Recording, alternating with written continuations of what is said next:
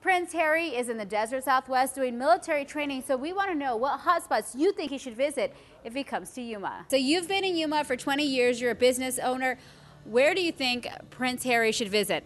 Well, there's two places that stand out, would be the Quartermaster Depot and the Yuma Territorial Prison. So when you're going to come in and buy something? Do we have anything that maybe some royalty would like to see? Well, yeah, tea setting from, I think, his great-great-grandfather and grandmother.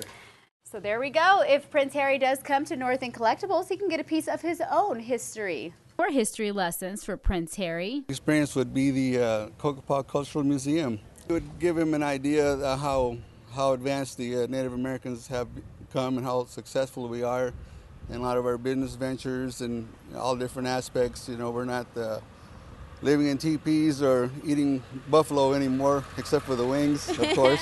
Except for Buffalo Wild Wings, another place that Prince Harry can visit. I think he should come to Yuma because we are a military town. We're very supportive of our military.